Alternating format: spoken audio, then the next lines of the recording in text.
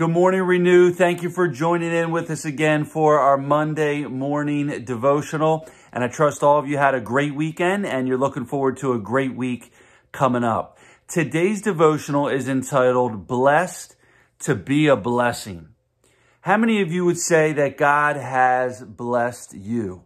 If we were to stop and just reflect at God's goodness to us, let's just talk about our salvation alone. What a blessing that is. Let's talk about the families God has given to us. Let's talk about the church family God has given to us. Let's talk about the roof over our head, and the list goes on and on and on. And why do we have these blessings? We have these blessings to be a blessing to others. Our devotional is found in Genesis chapter 12 and verse number 2. And the scripture says this, "And I will make of thee a great nation. And I will bless thee and make thy name great, and thou shalt be a blessing." Let's read today's devotional. Most Christians want to bless others through their gifts and resources. But it's not just a desire. God commands us to be a blessing to others because we have been blessed.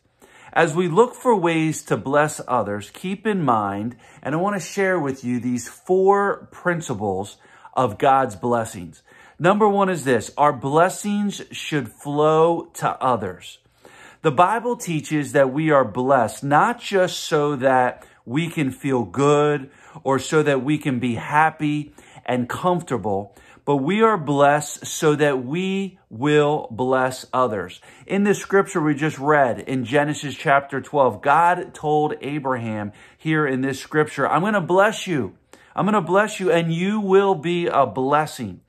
This is the first principle of blessing. It must flow outwardly. Yes, blessings are from within, but the truth is God doesn't want to keep us, have us to keep those blessings within, but he wants us to have those blessings flow outwardly. Number 2, when we bless others, God takes care of our needs. How many have found that to be true? There's almost nothing that God won't do for the person who really wants to help other people. In fact, God guarantees that if we will concentrate on blessing others, he promises that he will take care of our needs. We all love the scripture that talks about God is there and he will supply all of our needs. When you get a chance, look up Luke chapter 18 and verse 29 and 30, and it really talks about the priority and how if we forsake all others and we understand that first the priority is for the kingdom of God, that he will in turn continue to bless us. You know, when we care about helping other people, God assumes responsibility for our problems. I love that thought. And that's a real blessing because he's much better at handling our difficulties than we are. Number 3, what a great principle this is. Our blessings to others will come back to us. The more you bless other people and the more you help others, the more God blesses your life. Luke chapter 6 and verse number 38. And again, you can look the scripture up, but it's a great passage and it kind of refers to this idea of giving our lives away. And we find when we give our lives away for the Lord, you'll find that life will be given back.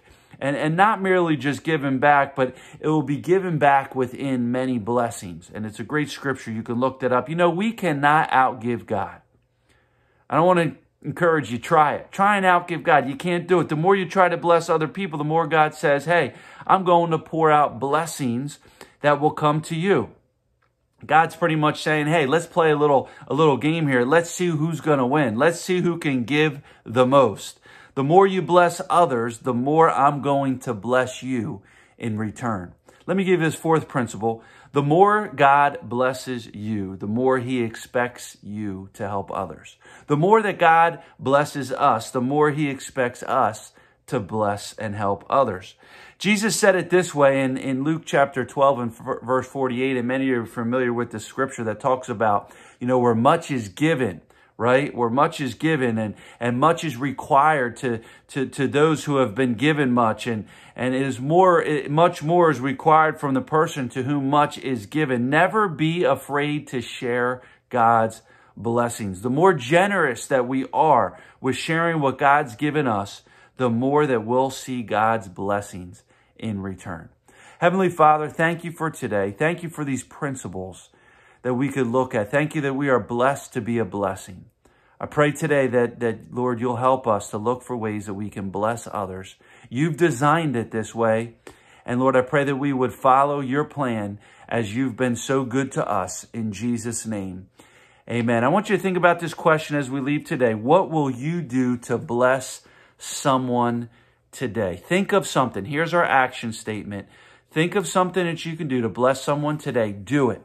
Do it. It could be a friend, could be a family member, could be a coworker. I want to encourage you to think of something that you can do, take action, and go bless someone today. Remember, blessings, the blessings God has given to us are given so that we can bless others. Blessed to be a blessing. Have a great rest of your Monday.